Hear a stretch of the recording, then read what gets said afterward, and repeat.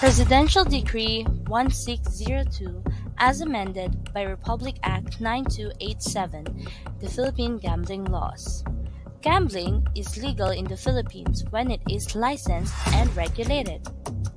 In 1975, then-President Ferdinand Marcos wrote into Law Decree number 1067-A that defined legal gambling and created the Philippine Amusement and Gaming Corporation, or PAGCOR, to license and regulate the industry. PAGCOR disburses the revenue obtained from these sources to other governmental branches. Philippine gambling laws were initially set up to govern the casinos and protect the players. Over the years, amendments have been added and retracted to fine-tune the gambling industry in the Philippines. PD 1602 imposed penalties in 1978 for individuals taking part in illegal gambling activities. This law is imposed since there is a need to increase their penalties to make them more effective in combating this social menace that dissipates our people's energy and resources. More than 2 decades later, RA 9287 is enacted in 2004, increasing the penalties for illegal numbers games and amending certain provisions of Presidential Decree 1602. It also establishes the Anti-Illegal Gambling Board, or AGB. The law is enacted to adopt more stringent measures to stop and eradicate the existence of illegal number games in any part of the country. These games include illegal number games, weteng, masyaw, and last two. Section 3 provides for the penalties, which are as follows. A. If the person acts as a bettor, he shall have the penalty of imprisonment from 30 days to 90 days. B. If the person acts as a personnel or staff of an illegal number game operation, he shall have a penalty of imprisonment from 6 years and 1 day to 8 years. The same penalty shall likewise be imposed to any person who allows his vehicle, house, building, or land to be used in the operation of the illegal number games. C. If the person acts as a collector or agent, he shall have the penalty of imprisonment from 8 years and 1 day to 10 years. D. If the person acts as a coordinator, controller, or supervisor, he shall have a penalty of imprisonment from 10 years and 1 day to 12 years. E. If the person acts as a maintainer, manager, or operator, he shall have the penalty of imprisonment from 12 years and 1 day to 14 years.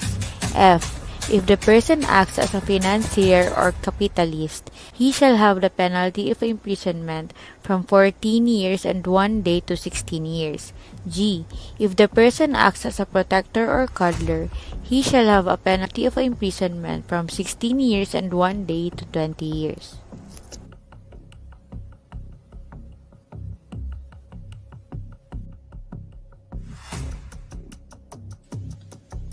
If any of these persons mentioned happens to be a government employee or a public official, the penalty shall be 12 years and 1 day to 20 years and a fine ranging from 3 million to 5 million pesos, and perpetual absolute disqualification from public office.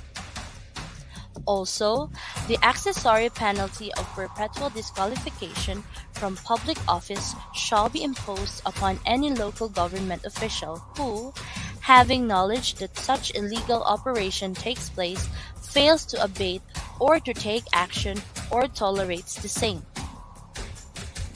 If any law enforcer fails to apprehend perpetrators, he shall suffer an administrative penalty of suspension or dismissal. The penalty next higher in the degree of what is provided in the Act shall be imposed upon a recidivist who commits any of the offenses of the said Act. However, Anyone who serves as a witness for the government or provides evidence, either voluntarily or by virtue of subpoena, shall be immune from any criminal prosecution.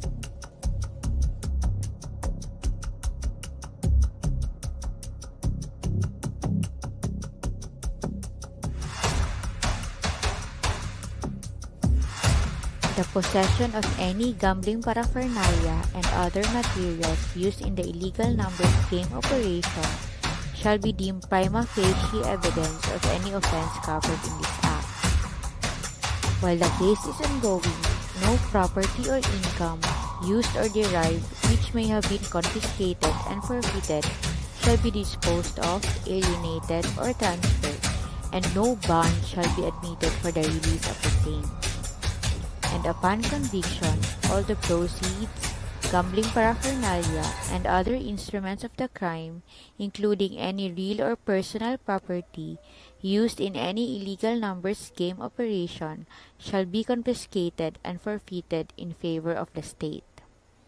Those persons who shall provide material information, whether testimonial or documentary, shall be under the Witness Protection Program pursuant to Republic Act No. 6981.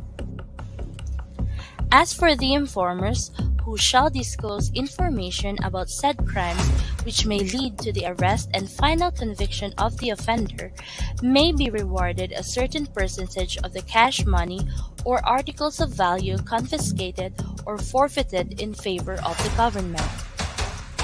The DILG, the NAPOCOM, and the DOJ shall provide for a system of rewards and incentives for law enforcement officers and for local government officials for the effective implementation of this act.